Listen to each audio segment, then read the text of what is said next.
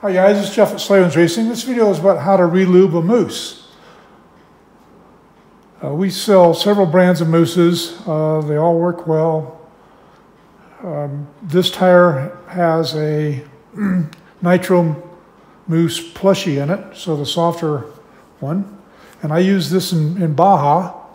I did a trip down there in April, and this is a IRC M5B, excellent tire for that application. It's a great tire for dual sport. It's a great tire for a lot of trail riding applications. It's, as you can see, it's a really gnarly tire, and this tire already has about 650 miles on it. And you can see it's still got a lot of rubber left on the knobs. But after 600 miles or so, you probably should have a little extra lubricant put in there. I'm going to take this on another 600-mile ride in a week or so on the BDR, and so I'm going to relube this without tearing it down. So, what guys normally do is they pull the tire off the rim, and then they relubricate the Mousse. Well, that's a lot of work. And so what I do is, at a bicycle, at any of the bicycle shops, they sell Stan's products. Stan's makes a sealant for tubeless bicycle tires. And they have this thing called the injector, which is just a syringe with I've got this bolt in here to just hold the lubricant in there. A syringe with a fitting here that will fit on a valve stem. All right, so when I mount Mousses, I always put in a valve core. You can see it right here. This is the rim block, this is the valve core. And I use that for a couple of reasons. One is sometimes you have to put air in the system to get the tire to fully pop out on the bead, but I primarily put it in there to add lubricant, add the silicone lube. And we sell these, I believe they're $6. This is basically a street bike valve stem, very easy to install. And then that gives you access for air pressure or lubricant.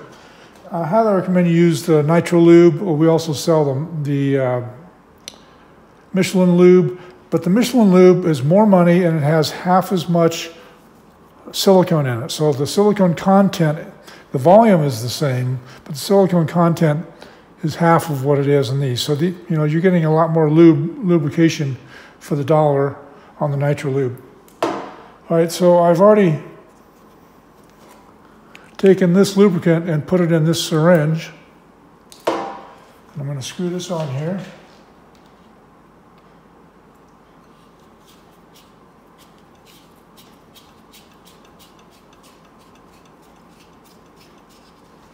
And I'm going to squeeze it in.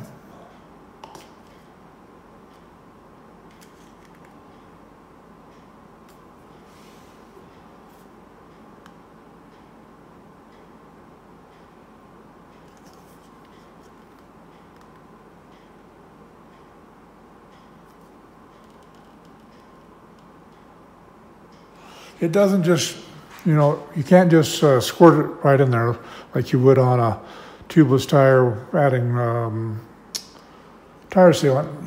You got to take your time, but it's still way faster and a lot less labor than unmounting the tire.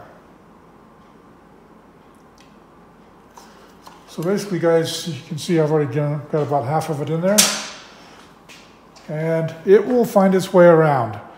All right, so Tubeless, those guys do a lot of testing on stuff, and they've done testing on how to install the lubricant the easiest way. That's the way I do it as well. So the easiest way to install this, before you mount the tire and the Mousse. So before you even put the Mousse inside the tire. So typically in the past, we always put the lubricant on the Mousse, and then you got to wrestle this greased pig to try to get it stuffed inside of the tire. It shoots back out at you, it gets on your clothes, all over your hands and arms, who knows where else, and it's a pain in the butt. So the easiest way to do it is just, remove this cap and squirt the lubricant in the crown of the tire, in the very top, deep inside of here, so the crown of the tire. Squirt a bead of it all the way around. And Tubeless tested this, and what they did was they installed it that way. They put a bead of it in there, then they installed the Mousse dry.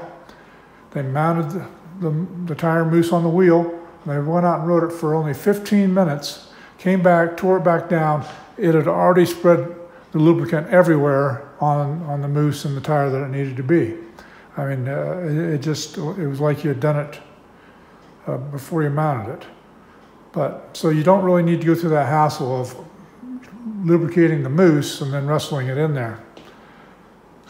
So guys, that's my tip of the day for Mousses. I know a lot of guys email me, or I see posts where they say, oh, they tore down, they pulled the tires off the rims and re-lubricated the Mousse. But if you just install this before you install the Mousse, then you can re-lubricate. Now I still put the lubricant in the crown of the tire, just like I mentioned on the initial install. This is for after you've been riding it and you want to add some lubricant to it. As you can see, it's pretty slick and easy, and it will dissipate and find all the little nooks and crannies inside that tire and Mousse combination of where it needs to be. All right, guys, that's all for now. Please, if you would, like us on Facebook and Instagram, and subscribe to us on YouTube. Give us a shout out once in a while, and please throw us a bone when you can.